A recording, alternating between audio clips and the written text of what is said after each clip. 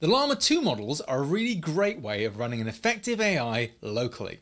Well, now you can run one in a Repl too, giving the option of building AI tools that do not phone out to the internet. Let's take a look at how we build that. Okay, so your first job is to go and fork the Repl. I've set it up so it will not run from the cover page. Because of licensing issues with the model means that we can't distribute it with the Repl that you're about to fork. But we can automatically download it. So fork your Repl. It's a paltry 308 megabytes to start with, and then we can get started. Now when you click run, the very first thing that will happen is it will go off to Hugging Face and download the Llama-2 7 billion parameter model. Now it's going to get a very specific version of that from a different user because what we're looking for is efficiency in running inside of a Repl. So that'll go down and download a 3.8 gigabyte image. If you're wondering how on earth a Repl is going to store a 3.8 gigabyte image, then you need to take a look at our videos on expandable storage and how that's going to work. Expandable storage for our hacker and pro customers will allow them to have Repls up to 20 or 50 gigabytes in size, depending upon which plan you've got. And you don't need to do anything fancy, it'll just work. Now with that done, the model gets put into the file tree, and our next job is to get that model up and running. So you can see that it loaded up pretty quickly, and actually I've scrolled down to the code to show you what's going on here. The setup is very similar to the code we've seen previously, using things like LangChain and using things like the OpenAI libraries directly. It's very straightforward. It's going to use the C Transformers library, which is going to allow us to talk directly to the transformer model and send it information. Now, the model and the tokenization steps are all done for you, but it's this while true loop at the end that allows you to ask it questions. Let's ask it a very simple question. Now you'll notice there the CPU's spiking instantly. This is actually working on the LLM using the CPU only, which is actually pretty cool, but it does mean it's going to be a little bit slower as a result. One of the things we can do to solve this problem is apply a boost. So I'm going to click on my Repl title, I'm going to apply a boost, and it's going to give me options. Now I'm going to be dramatic and whip it all the way up to 32x and activate that boost for myself.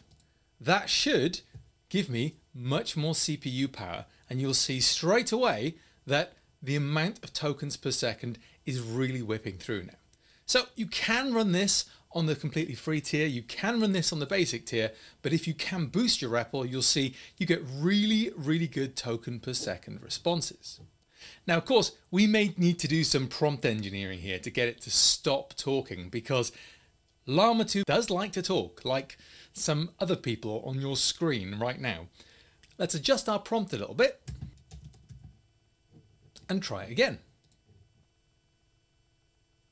Now you'll see when we ran it that time, it already had the model, so it didn't need to worry. Okay, so that prompt engineering didn't work. Let's try one more time to see if we can get it to output in a more concise way.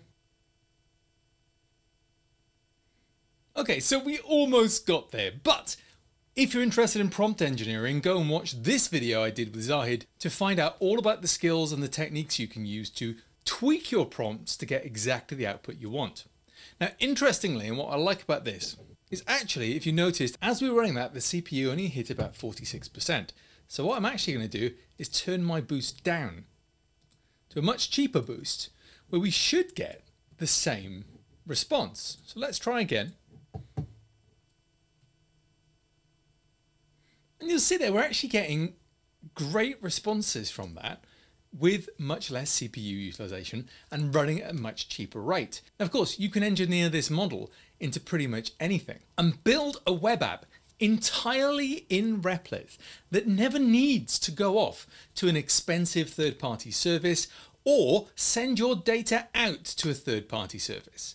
Your data can remain contained within the Repl and use AI to create a chatbot that can work within it. This is going to open doors for the types of things you can build on Replit, and all because of expandable storage and boosts.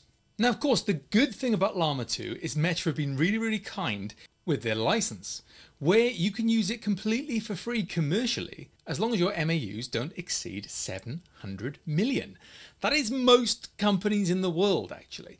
And that means there's a great deal we can do. If you're a startup, if you're an individual developer trying to build something with an AI and you're trying to keep your costs down, this is the perfect way to do it. Fork this Repl and get started. Now it's also worth saying that Replit's mobile app means that you can actually access Llama-2B from your phone wherever you are in the world. Launching the app, we can simply click on our Repl and you'll see here we're straight into the app. So let's click run, just like before it'll load the model up, and let's ask the question. And you can see there we've now got Llama-2 running on our cell phone, which is pretty impressive. So of course the next step is deploying your own custom code. Once you've built this into a web interface, once you've customized it to your heart's content, you can simply use Replit deployments right here from the editor to deploy your app to the world with a scalable VM solution. This means that you can host everything from Replit all in one place and keep everything on that one virtual server with data going nowhere else. This is a big deal for those of you with data privacy concerns or that just don't want to be paying the fees for models like OpenAI or worry about their reliability. Why don't you go and build something with Llama 2 on Replit? We'd love to know what you built with it.